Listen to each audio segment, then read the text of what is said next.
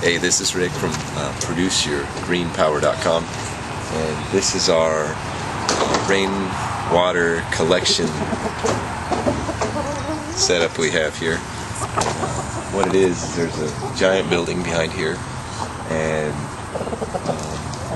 put this rain gutter up like this, and see at the end there, that's just for the spill off or runoff so it doesn't leak as it would come over. But what it does, the rain gutter into this black pipe, and it's just like irrigation tube at Lowe's, but it just goes, I cut the lid, a hole the same size as this pipe right here. It falls straight through that, and then get down. Then this is 1.5 inch pipe. I just put glue around it. It doesn't even need glue really. It's not like it's pressurized or anything. And there's a 90, and it just goes into the tank. And then let me get to the other side.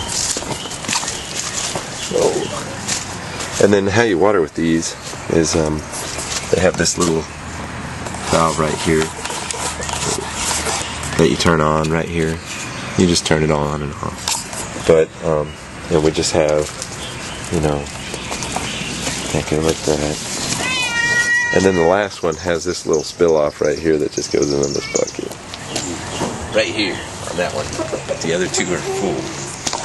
And it rained 2 inches like in the last 2 days, so well, that's pretty good. That's for watering a garden.